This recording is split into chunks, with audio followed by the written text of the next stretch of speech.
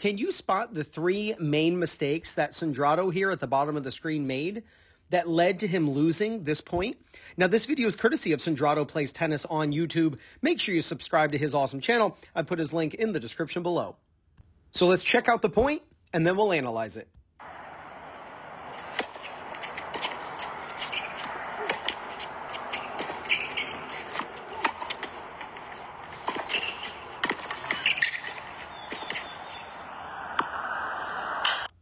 So feel free in the comment section right now to just type down what you think were the mistakes that he made. So let's go over the very first one. And it has to do with this shot that's coming right here. Look, there are 3 times to go to the net in tennis. 3 times when your opponent's in trouble, when you get a short ball, and serving and volleying. Now, what Sandrato's going to try is a shot to the corner that's going to get Robert in trouble. And you can see how he hits this ball and he tries to hit it hard and, hit an aggressive shot. But let's zoom in and look where this ball lands. Lands just past the service line. So the ball has a lot of spin and the ball dips. The problem with this is it really does not get Robert in trouble. And Robert's got a really good slice backhand, I noticed when I was watching this match. So the first thing is when you're behind the baseline and you are deciding that you're going to go forward toward the net, you must make sure that your shot hurts your opponent a lot more than what Sandrato did in this situation. You'll see on the previous shot, he hits this inside-in forehand, and he hits it, high with shape, but the ball is much deeper. This is a ball that you could see Sandrato going in on. This ball floats. You can see where this ball lands. It lands in no man's land. He could have hit this ball right here with an easy volley short into the service box. I didn't really draw that in the service box. There you go. He could have moved forward and take this as a volley short into the open court, or even wrong-footed Robert as he went to the middle. But he decided to go forward on this shot. So obviously, if he had his druthers, if he could have changed anything, I'm sure he would have meant to hit that ball deeper and gotten Robert in a lot more trouble. Now, that doesn't guarantee that Sandrato is going to lose the point. And if Sandrato does everything right from this point forward, he should be fine. But let's watch the next thing. Do you notice the mistake that Sandrato made? It was right there. Look at this. No split step. So Sandrato's just running in. Now, I'm willing to bet someone is saying right now, yeah, and Sandrato's moving too much like this. He's not moving to where he needs to be. Actually, Sandrato is going in the right direction. What you want to do is bisect where your opponent is going to hit the ball. And that means going to right there. He doesn't want to be way over here, because if he goes like that to get up to the spot at the net that's about 3 feet over, he would be out of position at the moment Robert is hitting the ball. So where he's going is actually correct, getting pretty close to the center tee. But he does not split step. We know that split step should happen somewhere between 0.2 and 0.25 seconds. That is like a real number. Like that's a real way of knowing when a split step should occur after contact. You should land your split step 0.2 to 0.25 seconds after the opponent makes contact with the ball, because that's how long it takes for our brain to recognize where the ball is going. So we want to synchronize our body hitting the ground in our split step with when when our brain reacts.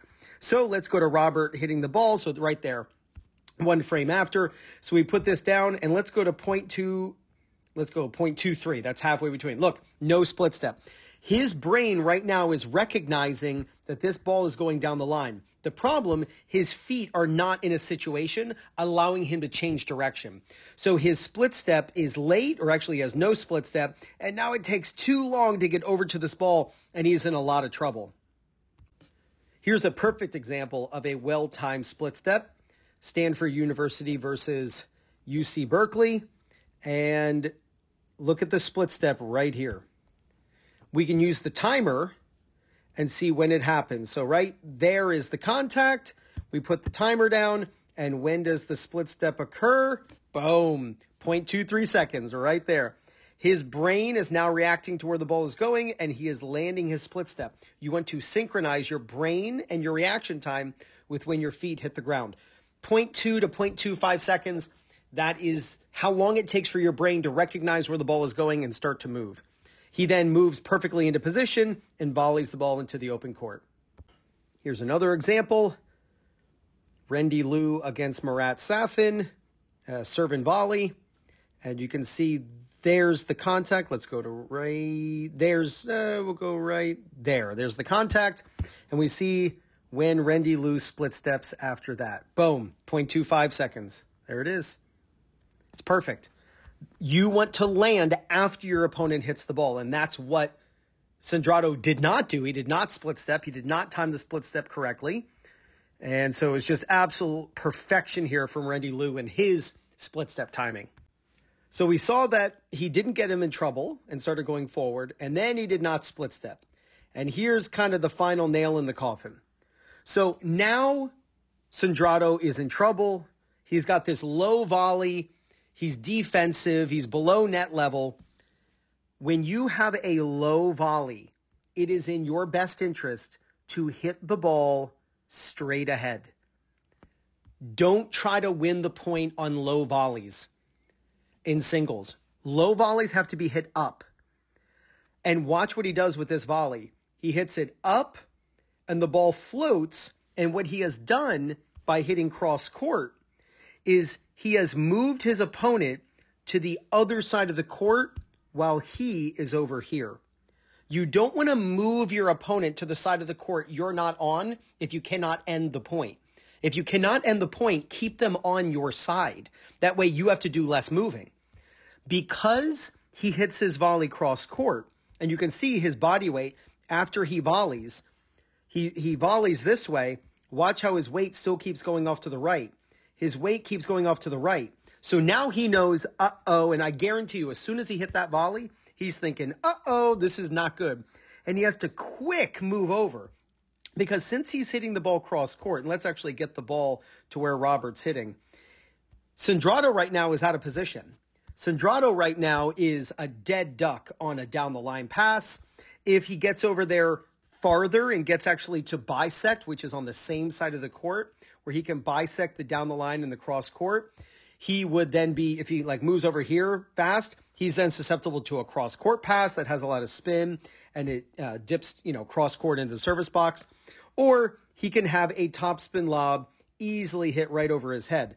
And since Sandrato was so worried about this down the line, he's susceptible to a cross court lob that goes over his head. There's so many things that can happen to you when you hit a low volley cross court in singles. Now, I'm sure I'm going to get a lot of keyboard warriors saying, oh, Ryan, when I'm in this situation, I always hit these perfect drop volleys that land in the service box. Well, Sandrato is a really good player, and he was unable to do it. Partly because he didn't split step, right? But also, this is a really hard shot to hit.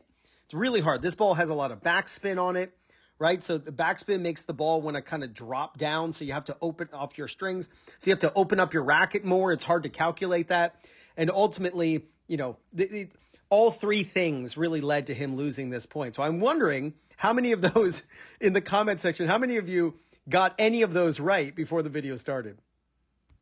Now, if you want to learn how to win more singles matches, then I invite you to check out the new Rules of Singles. It's a brand new online solution from Will Hamilton over at Fuzzy Yellow Balls, where he's teamed up with Craig O'Shaughnessy, the leading stats guy in the world when it comes to what is working on the pro tours, what isn't working, and how you, the recreational tennis player, can use this info to help you win more matches. To check out the new Rules of Singles, you can do one of two things. First, you can simply get the Fuzzy Yellow Balls app in the App Store, or just click below. My link is in the description. I'm also going to pin it in the first comment. And if you're looking for people in your local area to play matches against or practice with, maybe you want to find a local league at your level, or maybe you want to find a coach who's close to you who can help you with your game, then use my link for Play Your Court. And it's playyourcourt.com/2minutetennis. When you use my link to sign up, you get 50% off. Do what Sandrato does. Film yourself playing matches. When you get yourself in a situation where you feel like you can really hurt your opponent, make sure you do before you start going forward. When you go forward, make sure that you split step just after your opponent hits the ball. Otherwise, it's going to take you too long to change direction, no matter where you've got to go to get that ball. It doesn't make a sharp turn. It doesn't make a sharp change of direction. And you will often be off balance, putting your racket on that volley. And when you get a low volley, keep the ball straight ahead of you. Then it takes you less distance and time to bisect their shots. When you hit that ball cross court, it takes you too long. You got a quick sprint over to get to that side, and you're susceptible to passing shots and lobs. You make these changes in your own tennis single strategy, there is no doubt you're going to gain confidence, win more matches, and play much better tennis. This is Ryan Reedy from 2minutetennis.net. Sandrado, you got this.